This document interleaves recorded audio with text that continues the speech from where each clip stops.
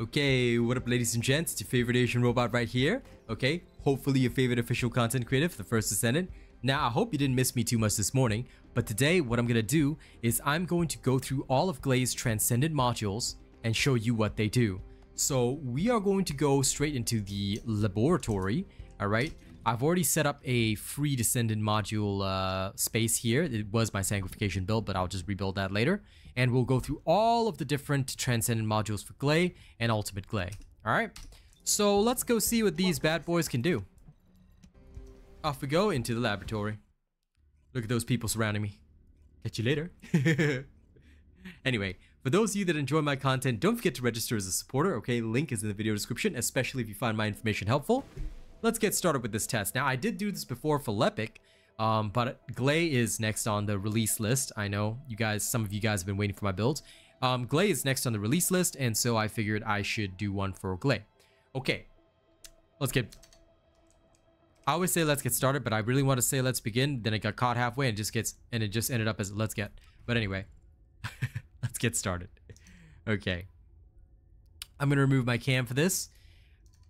I'll begin with the, and as you know from the Lepic build video, it doesn't really matter whether something is fully upgraded or not upgraded. Let me just give you a quick demonstration. Blood and Iron, fully upgraded. All right, it changes this to the blood. It changes her passive to Blood and Iron, just as an example, right? Chance to crit, chance on critical hit, 30%. If we take an unupgraded Blood and Iron, same thing. This doesn't change at all. As you can see, the description has not changed. So upgrading a Transcendent module does not change its effect. Okay, I hope you guys remember that. Now, let's get started with the first one. We're going to talk about Super Senses first. Super Senses affects her third ability, okay? So without Super Senses, this is called Increased Sensory. If you transform it to Super Senses, what'll happen is that your lethality and your maximized recovery will have a greatly increased duration, but Super Senses will cause your fire rate to become fixed. If you look here at Super Senses, take note that although the duration, the base duration is 8 seconds, all right, the fixed fire rate is 48 rounds per minute, which is a huge decrease. If we take off Super Senses and we look at Increased Sensory lasts 5 seconds at base, all right? The decreases in terms of running speed and sprint speed and all that are the same, but there's no fixed fire rate, okay? What exactly does a fixed fire rate mean? Well, I think it's best to demonstrate this one with an actual, demonstration. God, what is my inability to talk today? Okay, so when you're in a frenzied state and you use your Increased Sensory, Gley does not consume ammo when firing. This lasts for 5 seconds, and there you go. This is what it feels like, all right? This is what it feels like normally. Now let's put on Super Senses and see how that changes. So if we put on Super Senses, okay,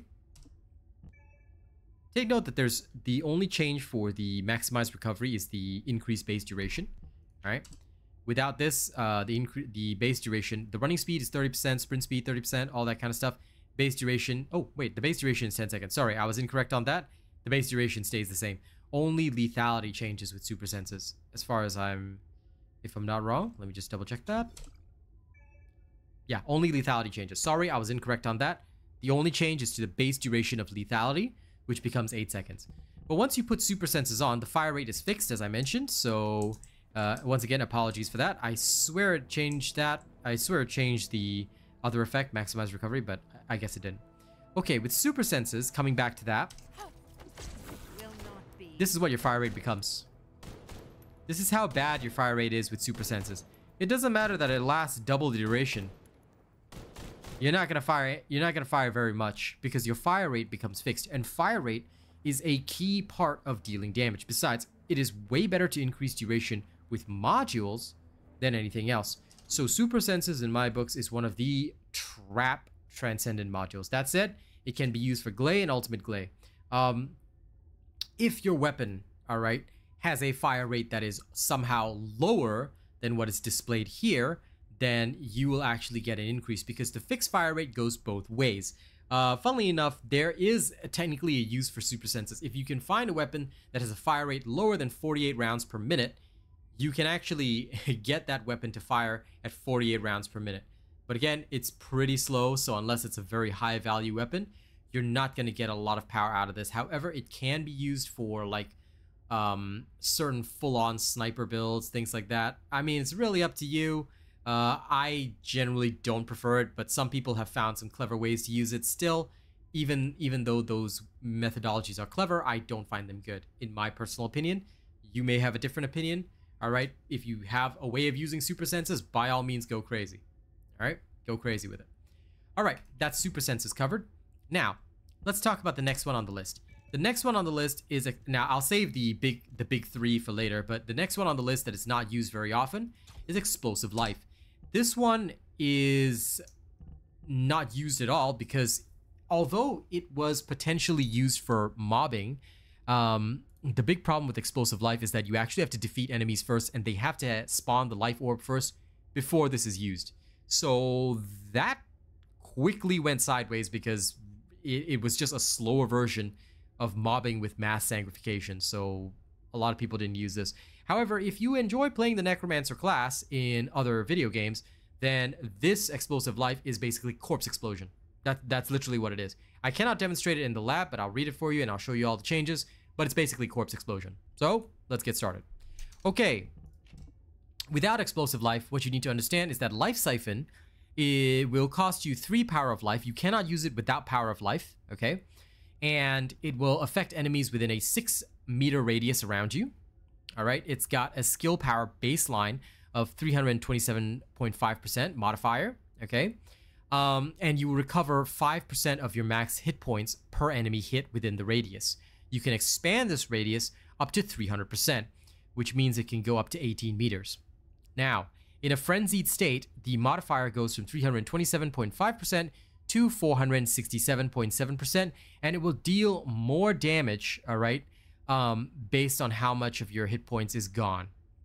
What I have to say about that, though, is that this is not really great power because it requires power of life to even be cast in the first place. Now, in your non-frenzied, that's for your frenzied state. In your non-frenzied state, you will basically have a 12-second damage reduction, and you will gain vigor in proportion to the number of enemies hit. However, even in the non-frenzied state, it will still deal damage. All right, let's demonstrate Life Siphon first before we do anything else. So if we use the supply drone here, we get full resources. Okay, let's go summon a Velgi. We'll put him max level just for giggles. He's invulnerable. Okay, spawn one. All right. First, we will demonstrate in frenzied state. Bang. Okay, it hits this guy. Even in non-frenzied state. Oh, Lord. Sorry, the cooldown is hella long. So, in a non-frenzied state, like so, it will still deal damage, but less. All right? Frenzied state deals slightly more.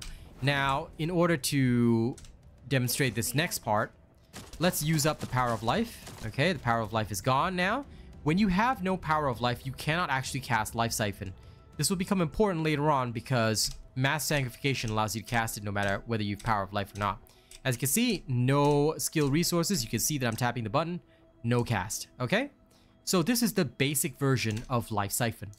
Now, let's go put on Explosive Life. All right?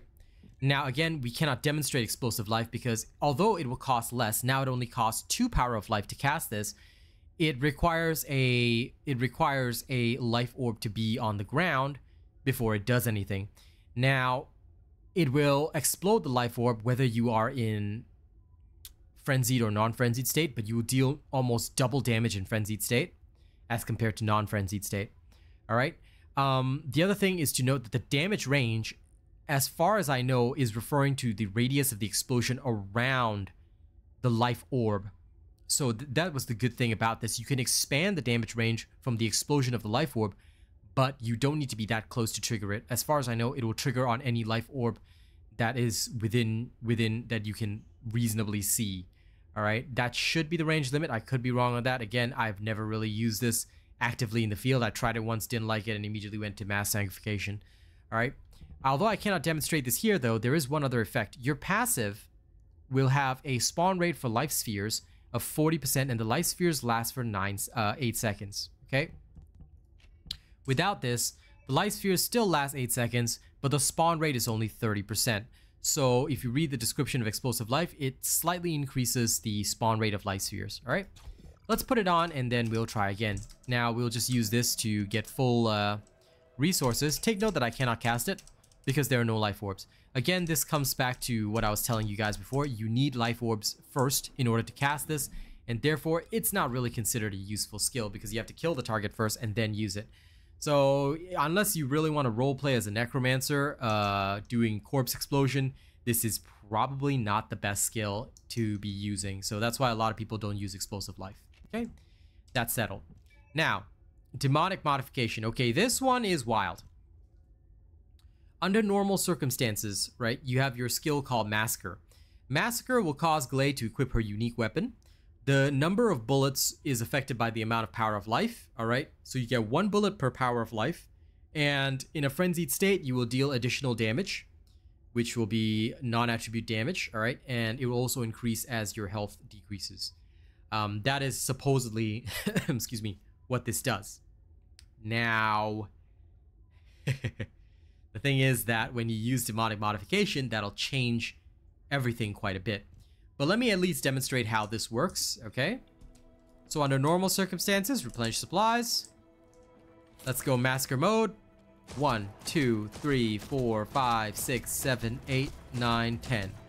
Like that, okay? All right.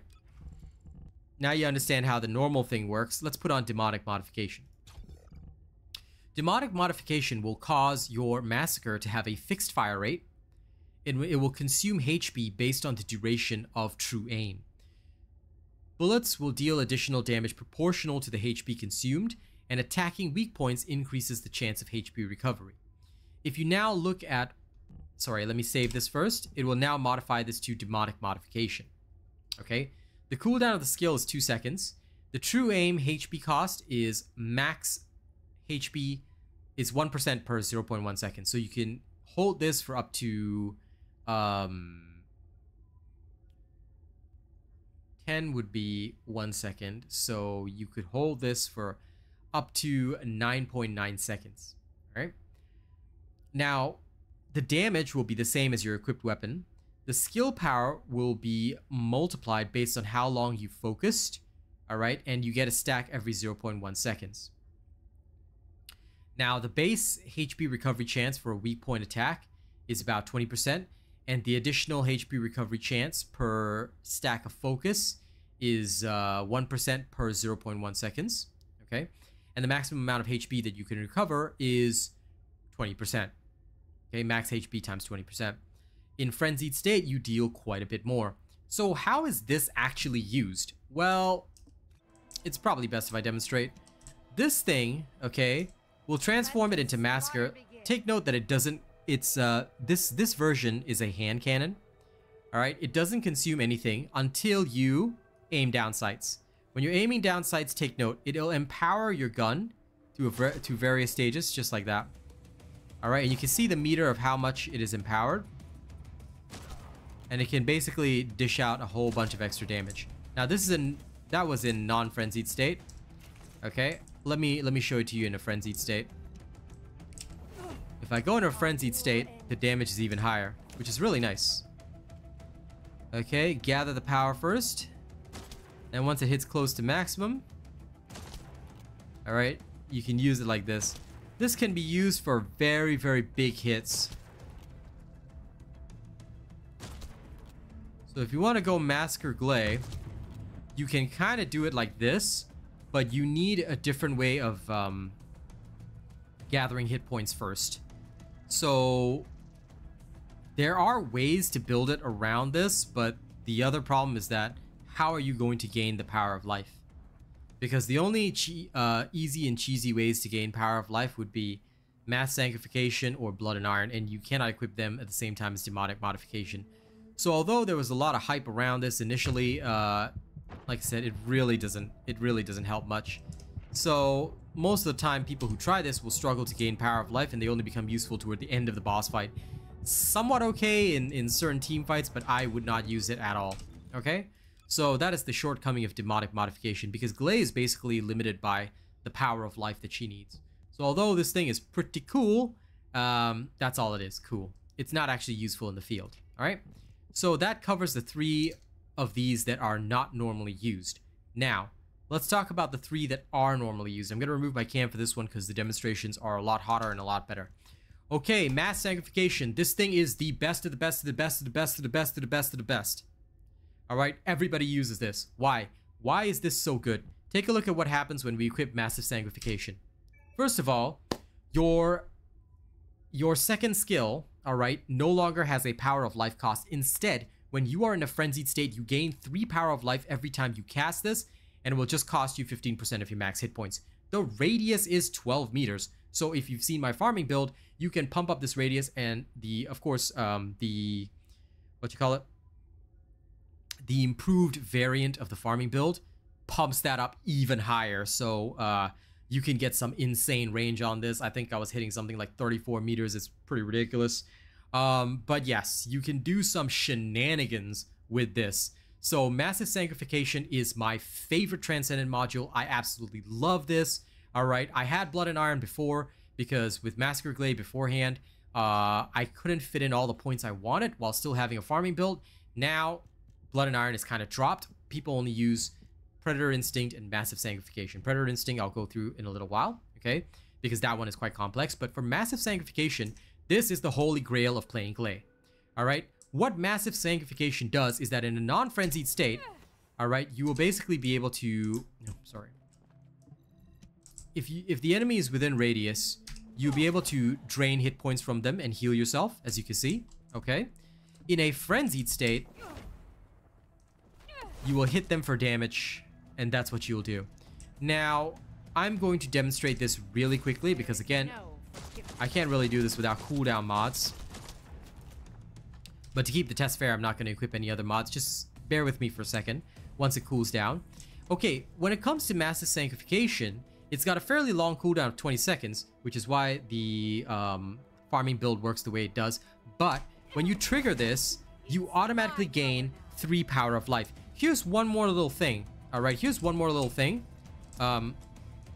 Please bear with me as I do this. Okay, I'm gonna go out of range of the enemy, but did you know that even if you don't hit anything, you still gain 3 power of life? Which means that for Massacre Glaze now, you only need 3 power of life to trigger your Massacre, and then you can have, you can turn on Increased Sensory to basically shoot your Massacre as much as you want. You guys know about this combination, right? Okay, so with Massive Sanguification, you can now do that right at the start of the boss battle. There is no reason for you to use Blood and Iron and slowly build up the power of life, so that's not necessary anymore. This is why Massive Sanguification is so good, all right? Going over the skills again, like I mentioned, you gain 3 power of life anytime you cast. It does more damage the lower your hit points, okay? Your skill power is lowered, so if you take this off, your base skill power in frenzied state is 467. When you put Massive Sanguification on, your base skill power drops to 230. So your damage is a lot weaker. But even though your damage is a lot weaker, the huge radius means that you can bleed the whole map like some kind of vampire queen. And that's why I love Massive Sanguification. All right? It alters your number 2 ability and makes it super useful. Oh, by the way, in a non-frenzied state, you will basically absorb life from enemies. And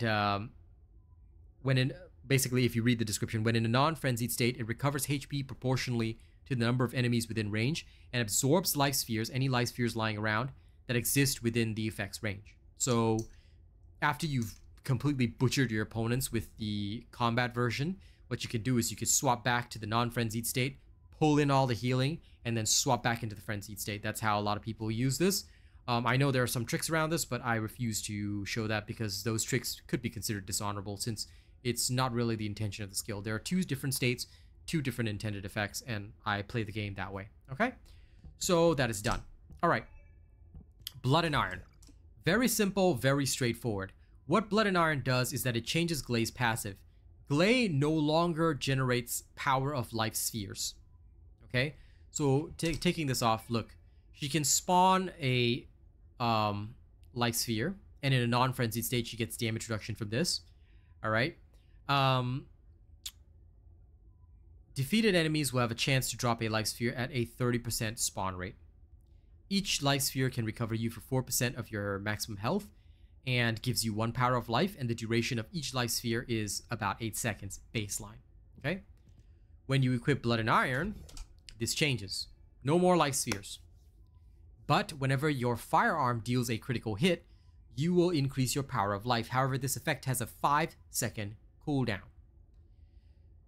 which is why a lot of people don't like it. The 5-second cooldown, cool as it is, okay, unfortunately is not very good because it means that you cannot rapidly gain power of life unless you have enough cooldown reduction.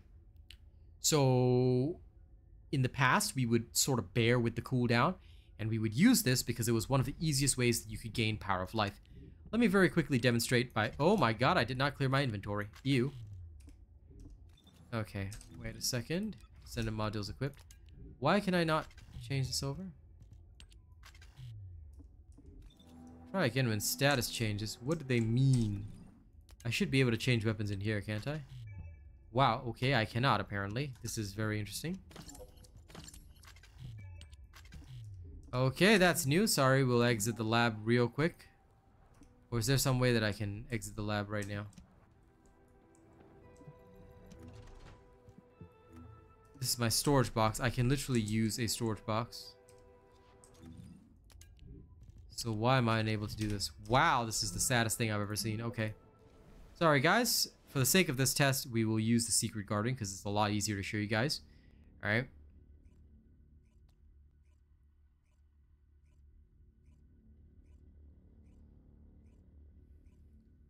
Now, while we wait, I'll just say that, okay, now we're back. It'll take us a moment to run back there, but here's the thing. When you have Blood and Iron equipped, one last thing to take into account is the fact that there's a 30% chance on a critical hit. So if you're not using a weapon with a very high critical hit rate, Blood and Iron is quite useless. You need a weapon with a high critical hit rate because every critical hit only has a 30% chance of generating the power of life, and then on top of that, you have to wait for the cooldown to disappear before you can gain another power of life, alright? So unless you've got a lot of cooldown reduction, this can be pretty slow going.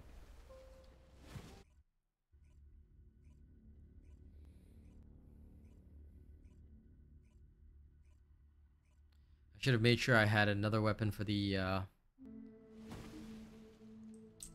final test, but okay, never mind. If I have to do that again, then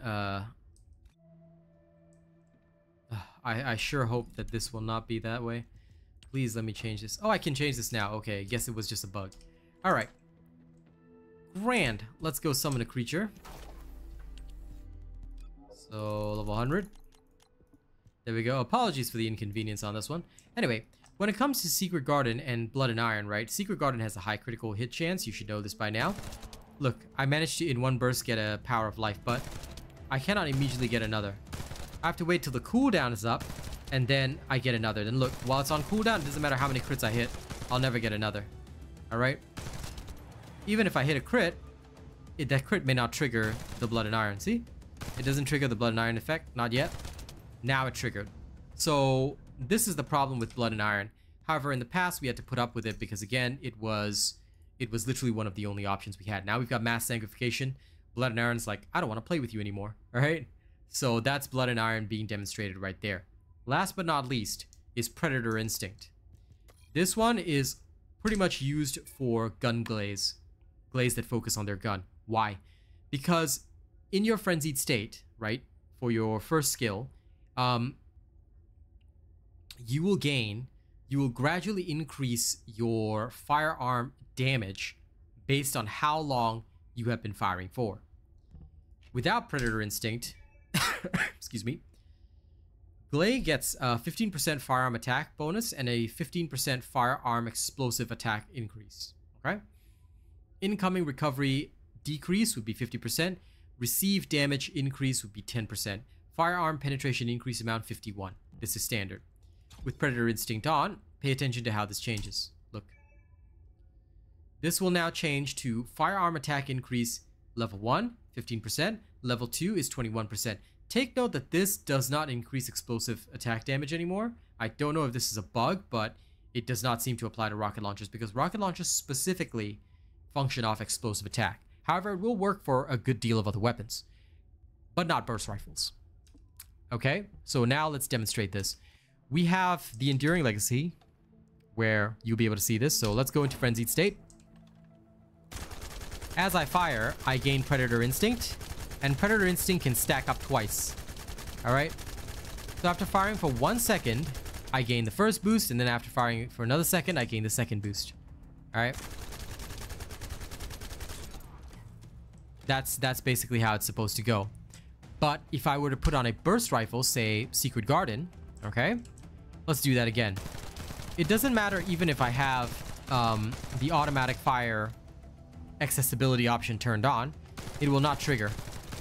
It doesn't matter whether I click, tap, or anything else, it will not trigger. So Predator Instinct, take note, it does not work with burst fire rifles. If you are using a, just as an example, a Greg-based Gley for your gun Gley, just take note that this will not trigger for your Gregs, but if you switch over to like your Enduring Legacy, this will trigger. So for gun Gley, I still believe that this is the best possible Transcendent mods, but it does come with several limitations, so just be aware of that. Okay, it takes 2 seconds to get to its full potential, but once it does get to its full potential, it's pretty good. So I do genuinely like it. So yeah, this is what I enjoy on gun Gley. So I don't mind Predator Instinct at all, but I feel that depending on the type of weapon you're going to use, you're going to have to choose in accordance. All right. If you are primarily using burst fire or scout rifles, you may not want to have Predator Instinct. If your main method of dealing damage is Enduring Legacy, by all means, please have Predator Instinct. Okay? That about covers it, and that covers all of her Transcendent modules. So, thank you very much for hanging out with me today. I hope that has explained all of Gley's Transcendent modules to you guys. I hope that helps you guys decide on what you want to use. Before we go, don't forget to like, share, and subscribe. Don't forget to register me as your favorite content creator, especially if you enjoy my content. Please allow me to also thank, number one, here are September's top supporters. Thank you to CG Mayhem, our top tipper, Sir Tommy Gunn as our top super chatter, Ted Wu, I Done It as our top super chatter as well. Top channel membership gifter is George Tishon with 5 gifted memberships, and the other membership gifters are I Done It and Yo Slime Forever. Thank you guys so much. All right. We also have to thank our top tier channel members, so if they think that they can escape my thank yous, they are wrong. Here they are. Vegas Moxie, Arcane Silver, CG Mayhem, Death Dawning 982, Haza, Jose, Princess Star, Track Hoodie. Thank you guys for the Plus Ultra channel membership. You guys are amazing. And thank you to Nisk, George Tishon, and BVS Fang as only fan level memberships. Thank you guys so much. All right. I'll see you guys in the next one. Y'all have a good time. Don't do anything weird, and don't do anything weird with Gley. Okay? See y'all later.